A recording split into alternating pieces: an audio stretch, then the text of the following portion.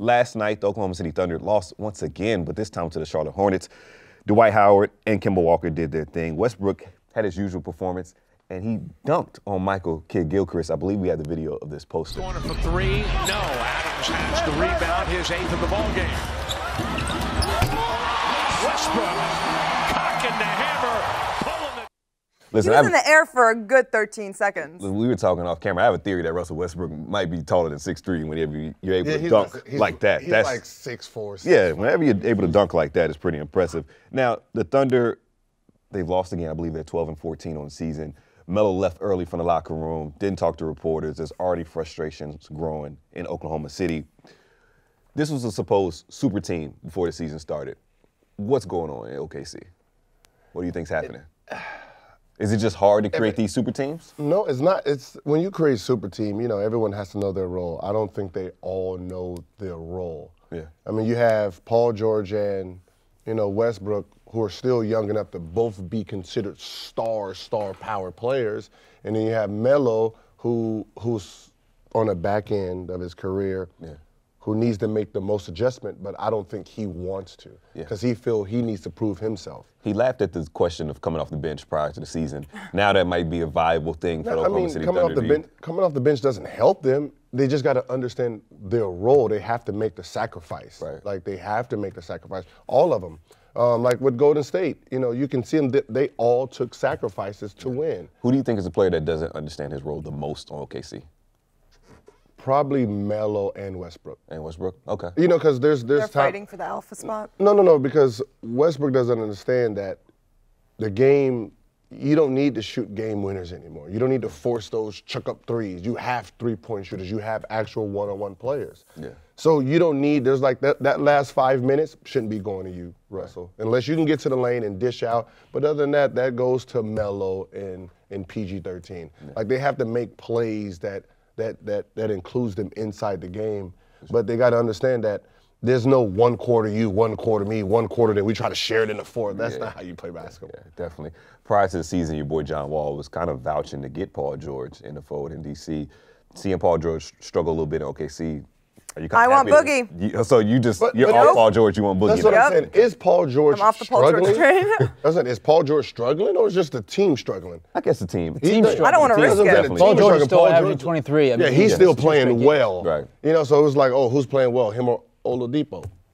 They're both playing great basketball. Well, Oladipo's playing a little bit better. Yeah. But I mean, you've had massive inconsistencies with the Thunder, and like that's what I'm saying. You're considering a team. That's not him personally. No. But it's like, you know, you have 3 ISO heavy guys trying to gel into one. Mm-hmm. You also had, you know, in the beginning of the season, they were actually a good defensive team, which is kind of shocking because, you know, not a great, history of Melo playing defense and Russ kind of playing defense.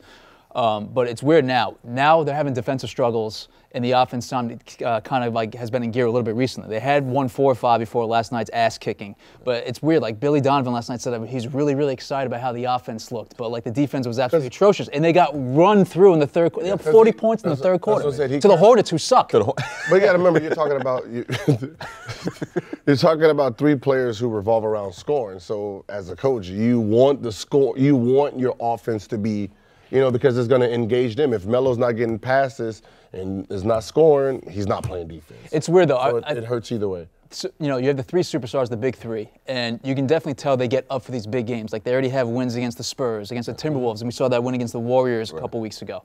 But they're definitely playing down to the competition. They have losses against the Kings, Nets, Mavericks, Magic, and Hornets last night. Oof. So it's like, why do these guys that could easily take care of these shitty teams like the Hornets, why are they playing down the competition and letting them run over them? Well, I know personally Melo, just watching his game, whenever he played like Minnesota, Milwaukee, I always took the other team.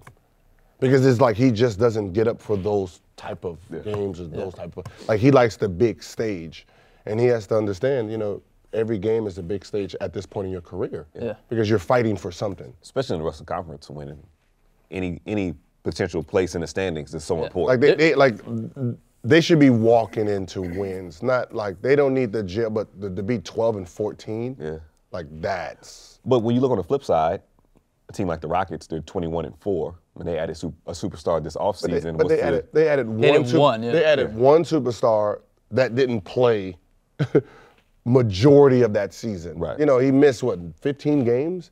Yeah. Like, so that's you know, now you just got your, you know, your core players. And also, you get to make a case, I guess, Chris Paul is more complimentary to what James Harden does than Paul George and Melo are to what Russ does. They played in the summer, so they got to know each other. These guys just got put together, and they're trying to figure it out, and it's like, they don't know each other. They're trying to, you know, it's like game by game. They're trying to figure it out. Getting traded the day before training camp starts, not exactly conducive to gelling with the team. Yeah, that's what I'm saying. You're trying to figure it out right then and right there. If things continue to remain bumpy for OKC, do we foresee a trade at the deadline? I don't know. I kind of brought this up because like people have speculated about like, you know, Paul George is the most valuable asset that the Thunder have right now. Mm-hmm. You think it's far-fetched that they would get rid of Paul George at the trading deadline if they're really, really struggling?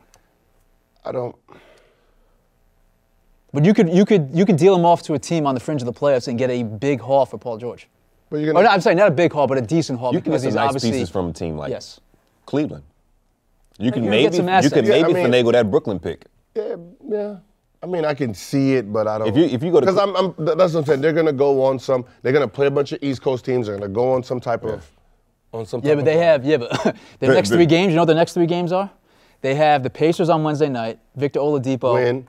In Indiana right now? Paul George is against the 16-11 Pacers? Win. Paul George is returning. All right, fine. Then they have win. All right, win against the Pacers. Mm-hmm. Friday they have the Sixers. Win. And then Saturday they have the Knickerbockers. Oh, that's definitely a win. Win. Oh, come on. That's definitely a win. Those 2 players. All 3 of those teams are better than the Thunder right now. In the East? Yes, in theory they are. Yes. In theory they are, but you got 2 players going back to their hometown. Yes, but it's on. But the Knicks are back-to-back. Melo playing a back-to-back, not exactly conducive. No, because he ain't really going to be playing. He won't play against the Sixers. He's going to save himself for the Like, he won't be playing against the Sixers. Yeah. He's going to be playing against, right. We're going to see when those lines come out. We're going to see how you feel on Wednesday. I can win. Okay, we're going to find out.